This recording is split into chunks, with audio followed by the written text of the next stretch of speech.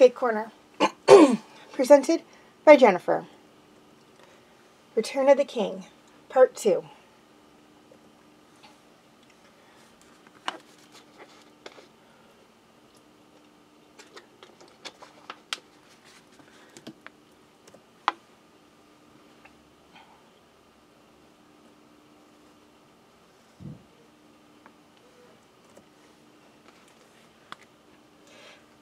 Ez looks towards the east when he's lonely.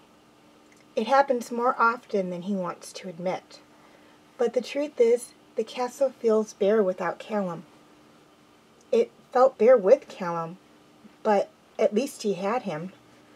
His father was always busy governing the country, and he never had many friends to begin with. Callum was the one person who was always there when he needed him, no matter how ridiculous the reason. And now he's away. He'll be away for as long as it takes to bring them home. And that could be months for all Ez knows. He misses him. He misses Rayla and them too.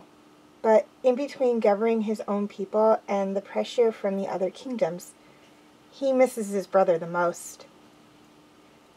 He looks towards the east because Zadia's in that direction, which means Callum and Rayla must be too. In his very rare moments of privacy, he finds his way to the east tower and rests his chin over his arms on a merlin, watching the horizon for signs of his brother that he knows he won't see for probably months yet. It's a bitter reality.